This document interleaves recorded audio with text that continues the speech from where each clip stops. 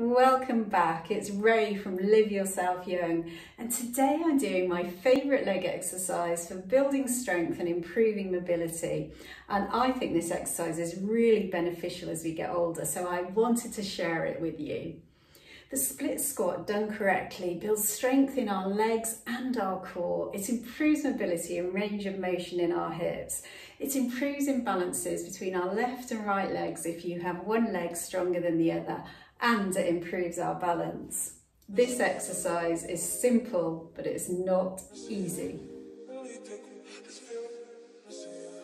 I like to build the position from the ground up, so I start in a kneeling position. With my front leg, I have my knee right over my foot, and with my back leg, the knee is right underneath the hip and the hip under the shoulder.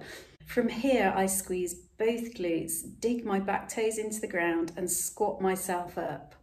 I am gently touching my knee to the ground before squatting back up. Both legs are working, so try to keep equal weight in both legs.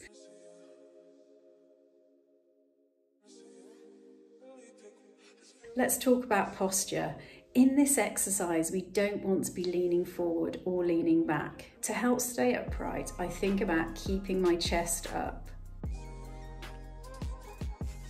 The key here is to posteriorly tilt the pelvis and squeeze the glute to create a hollow position and to keep this position throughout the exercise.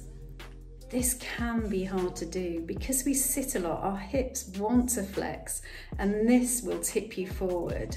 So keep squeezing your glute. I have a narrow stance. I'm trying to keep everything straight, making sure my back hip doesn't turn out. This narrow stance means your core will have to work hard to keep you stable. If you find it hard to keep balanced, you can hold onto a chair for stability rather than lose form and risk injuring yourself.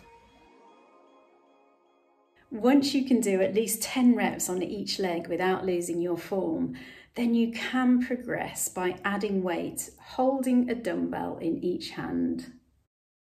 If you want to build a stronger and better looking butt, then my at-home glute strengthening workout is perfect for you.